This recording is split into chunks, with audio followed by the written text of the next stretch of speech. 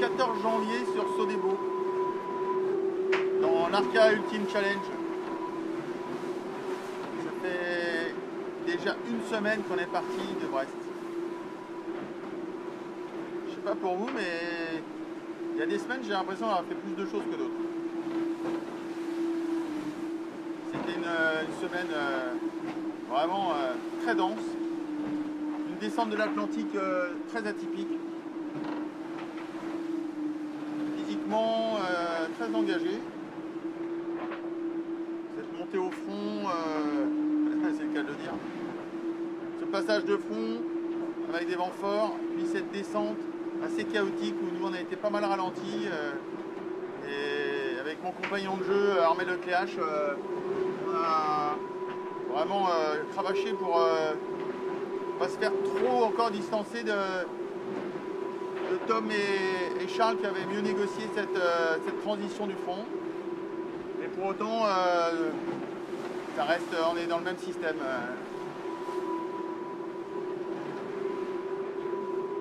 Et là, depuis ce matin, on est passé dans l'hémisphère sud. Voilà. On a basculé down under.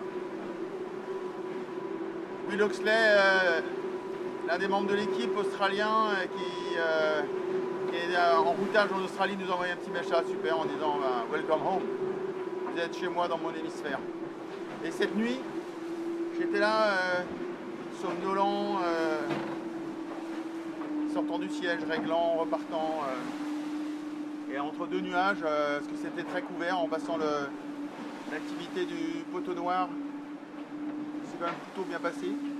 Je découvre là, dans ma fenêtre, la Croix du Sud. Voilà. Là commence une nouvelle, une nouvelle étape de cette Arca Ultime Challenge. À partir de ce moment-là,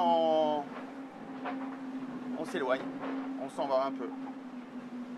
Tous les jours, on s'en ira un petit peu plus loin jusqu'à passer ce moment, l'équateur, et on rentrera à la maison.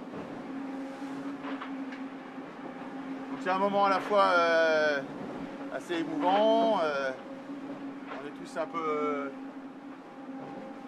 à ressasser ce qu'on a fait dans la semaine.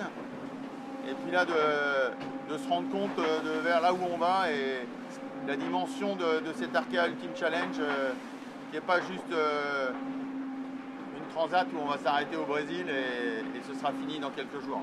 Non, là, ça va continuer et longtemps. Petite visite du bateau, super, joli check, flotteur, coque centrale. SODEBO est un super bateau, hyper bien construit par une équipe formidable. En fait, il faut se rendre compte que vraiment, c'est un sport d'équipe. C'est un sport d'équipe mécanique où il y a beaucoup de gens, il y a beaucoup de monde, il y a beaucoup de gens impliqués et j'adore cette notion de pouvoir travailler comme dans n'importe quel sport d'équipe où chacun a sa place et on œuvre tous ensemble. Et là, le fait d'avoir un bateau dans cet état-là, à ce moment-là, c'est le travail de toute cette équipe.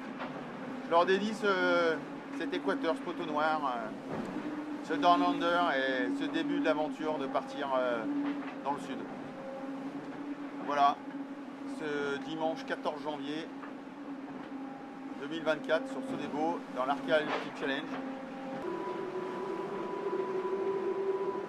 Je ne sais pas si vous l'entendez, le sifflement là quand ça réaccélère.